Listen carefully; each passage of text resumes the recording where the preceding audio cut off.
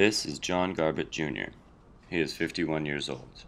He may not be a young researcher anymore, but after spending years working in science industrially, he has chosen to switch paths and apply his knowledge to change people's lives. This is his story. My name is John Garbutt Jr. I am a senior research associate at the University of California, San Francisco.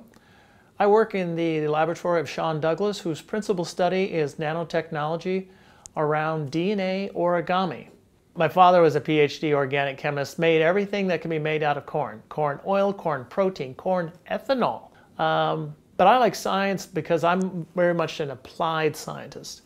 I really like R&D, which is why I now work for the University of California, because it is R&D.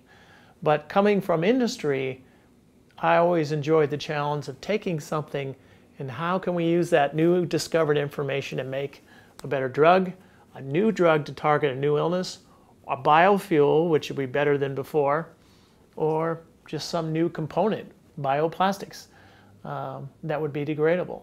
Being more toward the back half of my career, I decided I would like to try something new.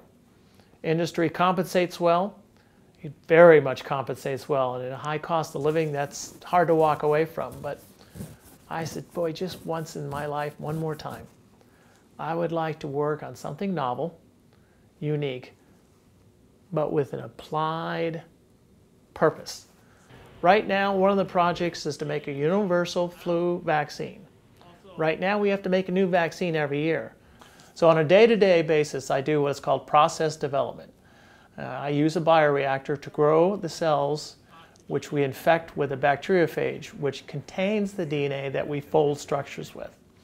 Bacteria, just like every other cell in the universe, can be infected by a virus. It's much more simpler than an animal virus or a human virus.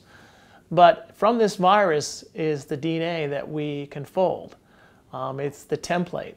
So my first job is to figure out how to grow this virus to its maximum amount of virus that can be made from a single cell, then in a volume of liquid in a bioreactor.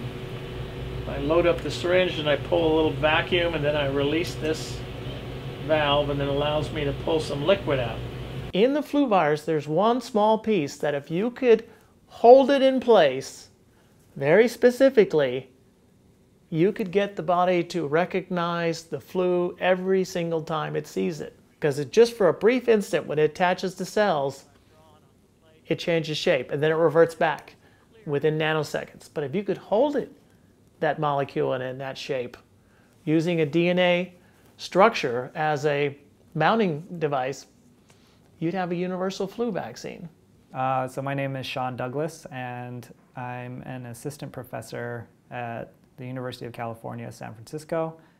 What Sean Douglas was looking for is he had a way of knowledge to make DNA structures, but he had no idea really how am I going to make all this DNA I need? And then if I want to make all this DNA and make all these structures, how do I make it in such a way that I'm allowed to inject it into patients? He reached out on the internet just asking questions in a forum, and I said, well, what do you need to do? And he said, well, I need to do this, that, and the other thing. And I said, well, you can do this and this and this. And he says, well, okay, well, can you, a few more questions, back and forth. And he goes, do you have time to come in my office and just kind of draw this on the board for me? And I said, sure. And so I came and drew it on the board. And the more he saw, the more he thought, you know, I need you here. And so that's why I'm here, to help him not only in the short term, but someday we'd like to take these structures and see if there's a medical application.